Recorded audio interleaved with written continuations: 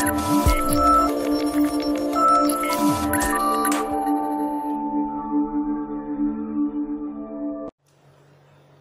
friends, welcome back to our channel. So in the previous session we have seen the various data types used in Python and the variables and identifiers, and also we have seen the rules to be followed while creating a variable name, and then how to assign a value to the variable. So what is the declaration, so why the declaration part is not required in Python, and then the multiple assignments in Python and how to write the comments in Python. In this session, let us have a look on the input and output statements used in Python program.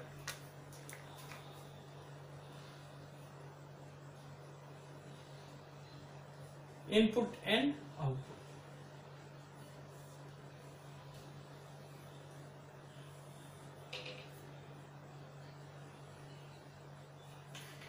So input function or a statement, output function or a statement. So in C language the input function is scanf function.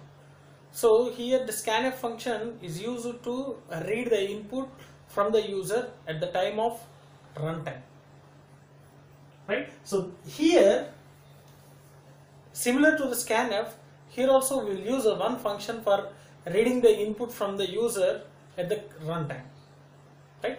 So that is the input function itself. Sorry. Input function. So this is used to read the data from the user at the time of execution, that is the runtime. Runtime initialization can be done by using input function. And output function, as we have seen in the C language, the printf statement is the output function. Here also there is a output function that we call it as a print function. So eliminate the f, right? So print function and input function. So input is used to read the input, print is used to display the output, right? So similar to scanf in C, similar to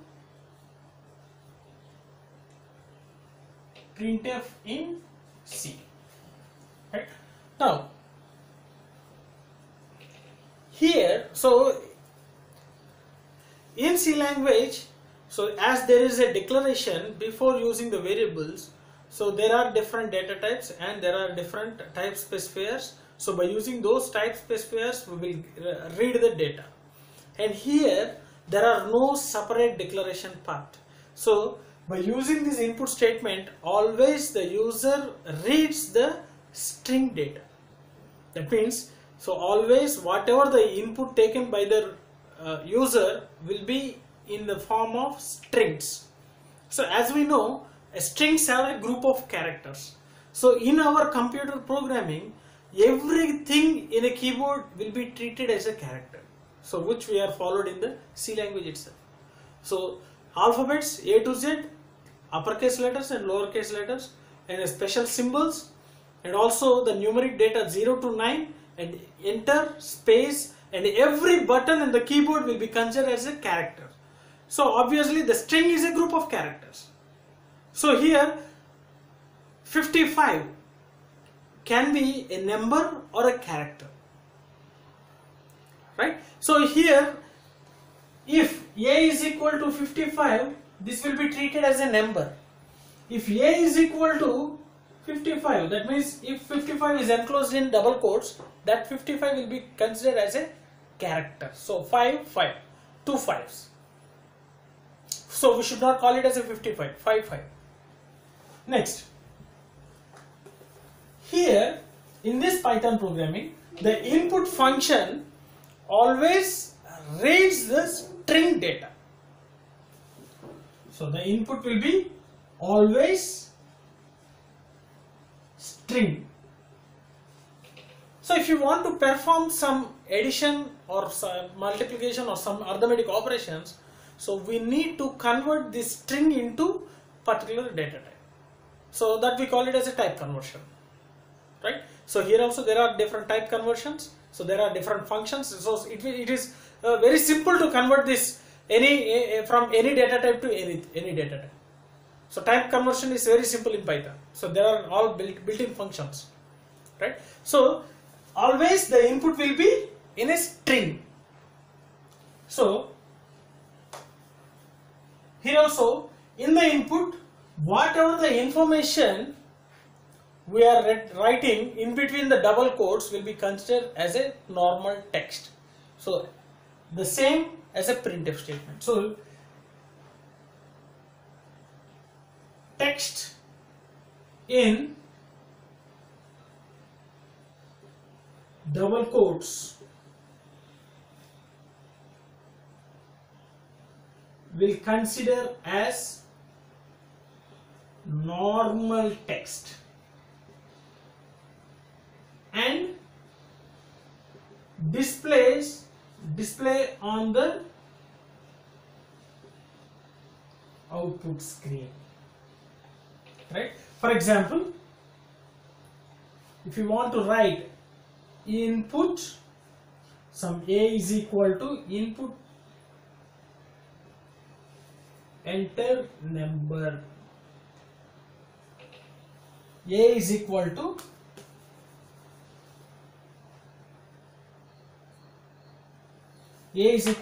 input enter number.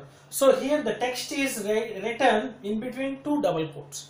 So at the runtime, if the user press some 5 as input, a is equal to 5 will be, 5 will be assigned to a. Here 5 is a string, right? Here 5 is treated as a string because the input function always takes the string as an input, right? So if the user enters some ABC, this is also a string. If user enters some 3.4, this is also a string. So it will treat it as a string. So whatever the data the user enters at the runtime, that will be considered as a string, right? So, and whatever the text we are writing in between the double quotes in the input function will be directly displayed on the output screen. So in the screen it will be displayed as enter number, and if the user prints 5, A5 will be assigned to A. If user prints ABC, ABC will be assigned to A. If user prints 3.4, 3.5 will be assigned to A. But all these three are in string format, right? So in order to change this format, we have to use a type conversion. So we will see the type conversion in the next video, right? So whatever it may be, so always the input function will take the string format. Next, print. Here also, whatever the text displayed, text in double quotes or a single quotes, anything, will be considered as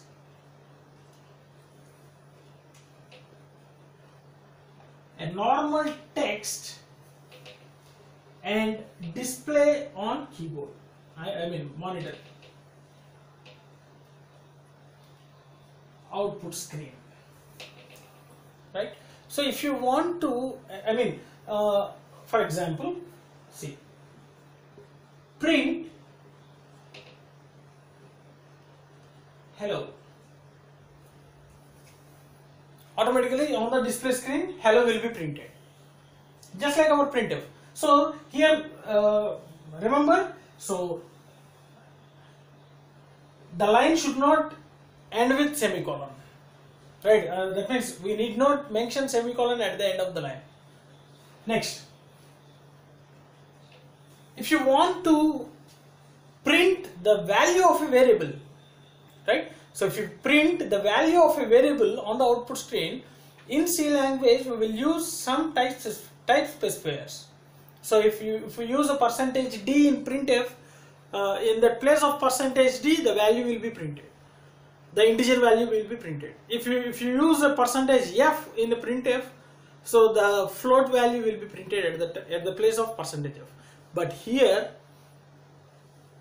if you want to print a value of a variable, we need to write that variable in after the double quotes, after ending the double quotes, right? So whatever the text we are writing in the double quotes will be treated as a normal text, and whatever the variables, whatever the names we are writing outside the double quotes, that will be considered as a variable.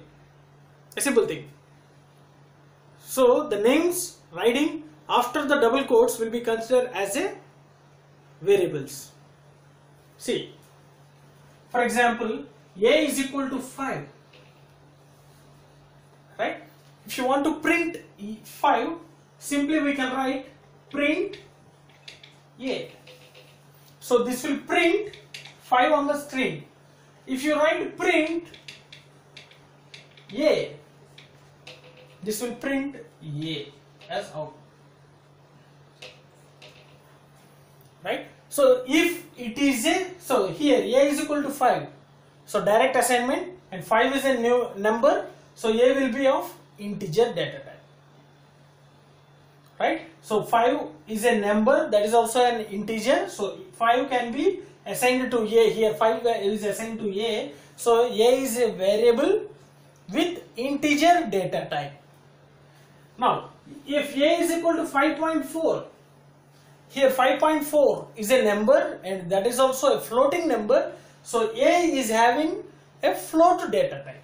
And if you print this, if you want to print this a, directly print a you have to write. And second example, let us take text. Some name is equal to Python.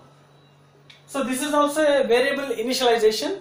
So the variable name is equal to Python. So here Python is a group of characters, so that will be considered as a string.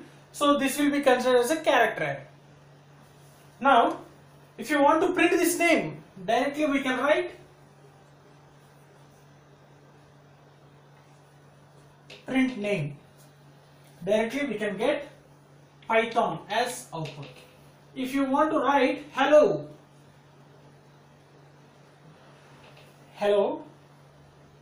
close comma plus name.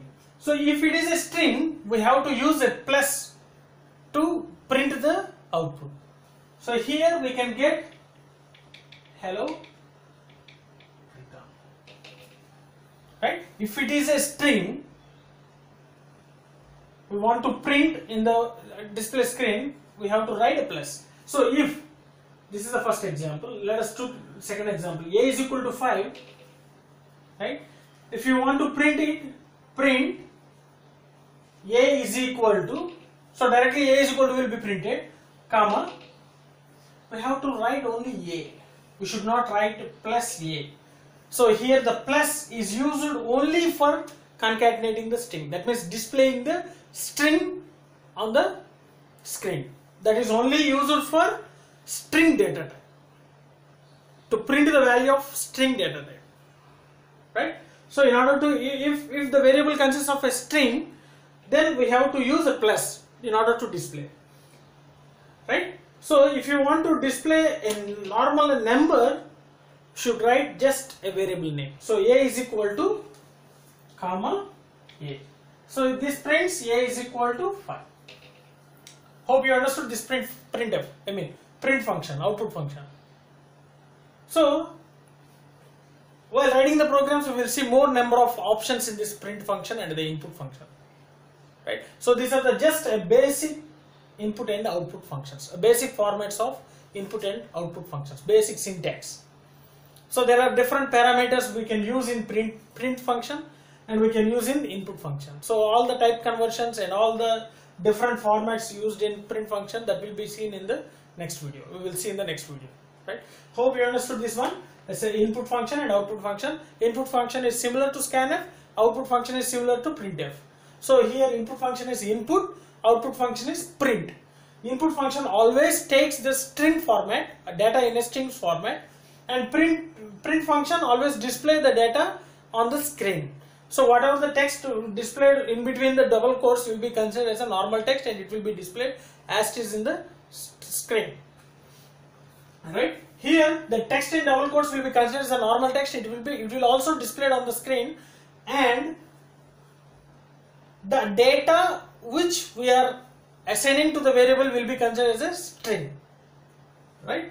Next, here if you want to print the value of a variable, we need to use that variable outside the double quotes. So if you want to display the value of a string variable, we have to use a plus. So if you write some text in between double quotes, and if you want to add some value of that particular variable, if it is a character array, that means a string, we have to use this plus symbol. And if your variable consists of a numerical data, and if you want to print that numerical data along with some text, we can use a simple comma to print the output. So here hello Python will be printed in this format, hello, so double quotes end, comma, plus name, right? And print a is equal to, in double quotes, comma, a simple a. So here we should not include plus. Right? Hope you understood. This is the print and input functions. So if you really like my videos, like it and share my videos with your friends. And if you are having any doubts regarding this Python programming, feel free to post your doubts in the comment section, so that I will definitely try to clarify all your doubts. And don't forget to subscribe to our channel. And thanks for watching. Thank you very much.